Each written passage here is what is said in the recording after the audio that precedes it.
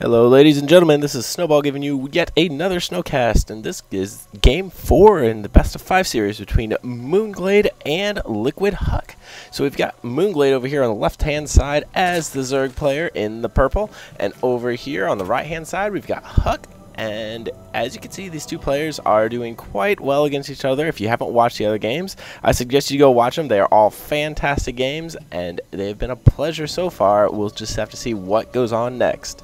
So over here, we see Moonglade doing the normal, bringing the Overlord over to the bottom side. Now, this is what most people like to do. They just bring their Overlord down here and scout it out. If Huk was down here, he could pop a probe over here. I wouldn't be surprised to see him pop a probe over here soon enough just to check if he is in the cross positions, but that's a really good strategy to do, and it looks like he's not going to opt to do that at all, so he does not know where his Zerg opponent is. The Zerg, turns out he does not find the Protoss player. They are in cross positions, so it looks like this game is going to be a bit of a longer game probably because of the cross positions.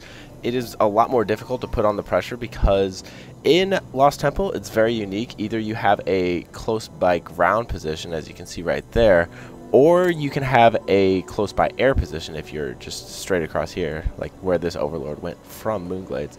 So this map changes a lot depending on what your starting position is, and as you can see, they're on cross positions, and we do see the extractor going down before the pool, so there will be some early speedlings coming out by Moonglade.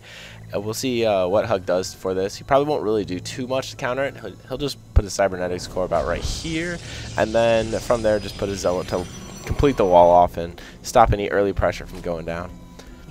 Now Moonglade is sending down his scout. Huk is just chilling right here. He's going to try and stop the expansion when it comes around, so we'll see how successful he is at doing this. And this is actually a really nice thing to do. If you're a Protoss player, just go ahead, patrol this dude right here. When the drone comes down to start to build the expansion, just walk it around a little bit, and when you have to leave, you can build a pylon and then cancel it, or you can build a pylon and keep it going and have it finished. And that forces the Zerg player to pull drones off his line and make more Zerglings than he wants to early on. It's a nice way to just get a little advantage early on if you want to delay the expansion. So we've got the cybernetics core going down by Huk and a second assimilator going down. So it looks like he's going to go into a teching build. Metabolic boost has been started for the speedlings. We have a queen almost finished. So we will have a game going on here. All right, sweet. We do have a chrono boost. There we go. The warp gate tech is being researched and chrono boosted, so it looks like we may see some form of early gateway play. And a drone managed to slip into the base. I don't know if Huk actually knows about this drone right now, so it's just going to hang out right there. Moonglade is just chilling in the corner. He's going to pop in later and get a free scout with this drone, so nice play, nice play.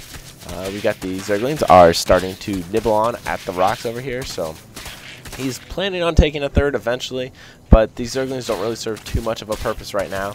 They're just going on and nibbling at the rocks, trying to whittle it down as much as they can so that when he's ready to take third base, the rock will already be gone. So I'm planning for a very long macro game. Like I said, the cross positions definitely make that a huge possibility on most maps. The one thing that can change it, though, is the warp gate research by Protoss players. If they want to, they can just lay a nice proxy pylon, usually somewhere around the watchtower over here, and they can literally cut down any form of rush distance to 0 because they can just warp in new units wherever they have pylon power. So that's one thing that Protoss players can do on cross position maps to totally change the game for long rush positions. And now we see a Nexus going down by Huk. Nice play, nice play. He does know about the expansion by Moonglade, so he's just going to drop an expansion. And we do have a lot of Zerglings coming out, so we'll see what these Zerglings are actually going to do. Let's go ahead and check this out. They're going to go run into the base, and they get a surround on the sentries, but the sentries are laying down force field.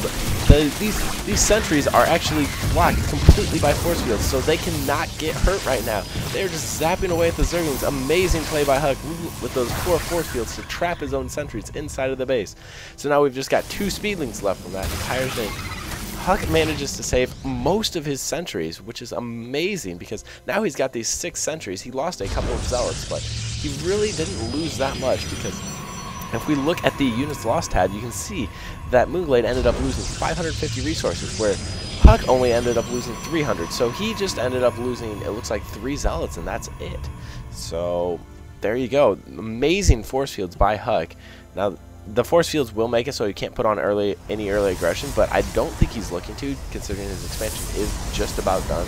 So we've got Moonglade. He made more Zerglings, and he's almost done with the rocks, so he will be ready to take a third whenever he wants to.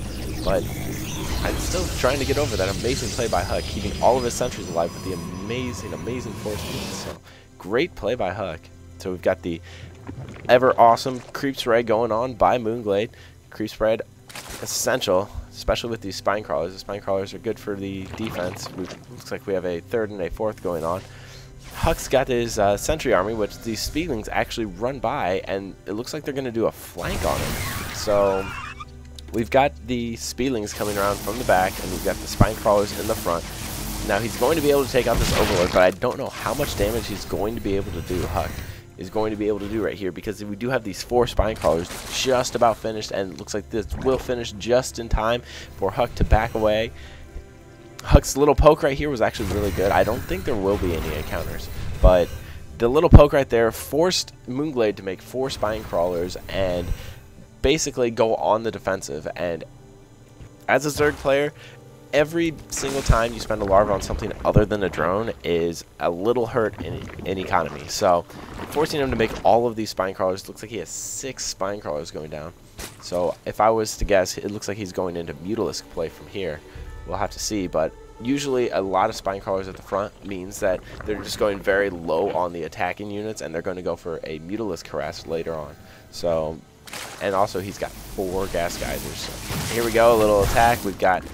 He stopped the 2 new creep tumors from being formed. Hallucination is just finished research, and now +1 attack is being researched by Huk, as well as +1 ground attack. So we've got the air attacks and the ground attacks going down. Huk is moving away, but he's just using his phoenixes to go ahead and get a scout of everything that's going on. He does see, let's see, did he see this? He did not see the spire going down. So we do have a spire going down by Moonglade. Like I said, it's a pretty obvious solution is go to spire. We have Huk is taking out his rocks, so he's looking to take a third base. This will be quite a long macro game. We haven't really had too many big encounters yet, and Moonglade is taking out the hallucination. He saw right there that it was a hallucination for sure, so no big worries right there. And we do have another Phoenix coming down.